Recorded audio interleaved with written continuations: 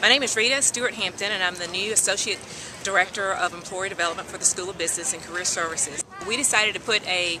event together to tie golf into careers, because we know that golf is so big in the business world, and that's the reason why we decided to do a putting contest to teach the students the value of networking and how much networking is done on the golf course, not just when they're looking for jobs, but anytime that they're dealing with the professors or other business contacts, they're networking, and that's what we're trying to teach today, the value of networking through golf, because golf is so big in the business world.